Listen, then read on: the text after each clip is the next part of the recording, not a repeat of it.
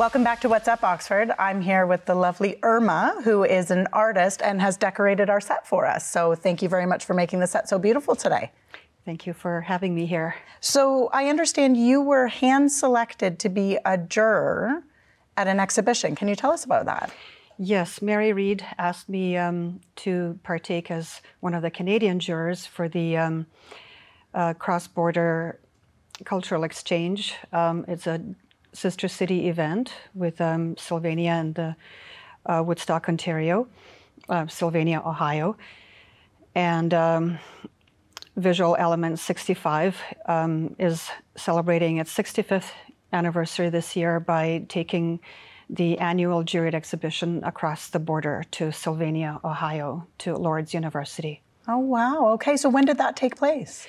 So the opening at the Woodstock Art Gallery occurred in July, on July 15th of this year. And then the exhibition was moved to the Canticle Center, to the sister city, Sylvania, and it opened on October 15th of this year. Oh, very nice. So there were 4 jurors involved, 2 Canadian and 2 American. Okay, and what did that look like? Was it a day? Was it a weekend event that you were at? So the Sylvania experience was a weekend event. We went there, the Canadian delegation went there with Mary Reid and some of the staff from the art gallery and some of the artists. And we got there on Friday and we were invited to participate in a silk painting workshop. The Americans were very welcoming, very warm towards us, and they were very happy to receive us. And we did the workshop, and then we went to Toledo to see the art center there. Then the next day was the opening at the Canticle Center, and we did the jurors walk and talk with the other Canadian juror and the American juror.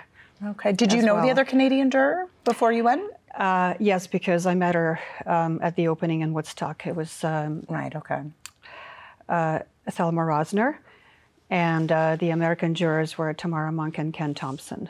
Okay. Well, congratulations on that. That's quite an impressive opportunity to be asked to be a part of. It was, and I'm very grateful for it. You. So it definitely was an honor and a privilege to be part of that.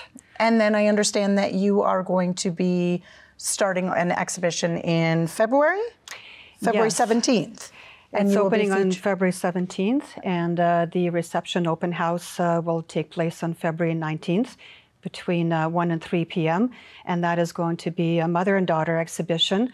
So my mother passed away in 2010, so this is going to be a tribute exhibition for her and, well, for myself as well, because she was my main inspiration.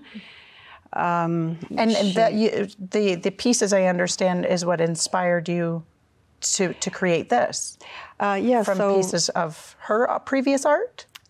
Yes. So what happened, I refer to these works as posthumous collaborations. This piece is called An Hommage, and this piece is called Red Sky in the Morning.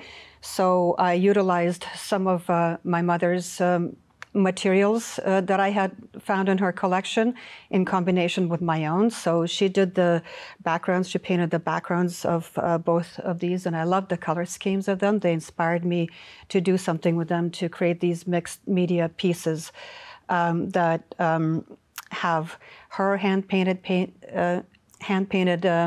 papers and fragments of fabrics that she had dyed, as well as my own. So I refer to them as posthumous collaborations because I created these pieces after her passing away. Right, that's absolutely beautiful. So these pieces will be on display at the Woodstock Art Gallery? Okay. Yes. So how long would a piece like this take you to create? That's a really good question. It's a very lengthy process, but it's hard for me to answer that black or white because I work on several pieces at the same time. So there are other pieces that I work on that require drying time. So while those pieces are drying, I will come in and do this piece. So it can be months. This piece took a really long time because of the stitching. And that was very, very lengthy, hours and hours of stitching to kind of commemorate my mother, because in the last 7 years of her life, she immersed herself in fiber arts. So it's kind of to to honor her that way. Oh, that's absolutely beautiful. And when you're finished and you take a step back, you must feel such a sense of pride and satisfaction in what you've created. I do, and I also feel connected to her in that way. Okay, so for the exhibition, you had mentioned it opens on February 17th. The open house is February 19th. Are tickets going to be for sale, or how can people be? Oh, it's a free event. Okay. So you just show up. And I would like to say thank you to Mary Reid for presenting me with this opportunity to act as a juror for this special event with the sister cities. And also I would like to express thanks to Mary Reid and the Woodstock Art Gallery for supporting me in this whole venture. And also I would like to say thanks to the Ontario Arts Council for the exhibition assistance grant that I received to help me with this exhibition. So, well, and on behalf of myself and Rogers, we congratulate you for what you've been able to accomplish and look forward to seeing how the exhibition goes. Thank you very much, and thanks again for having me here. Thanks for being on the show. Thank you. We're going to take a short break. We'll be right back.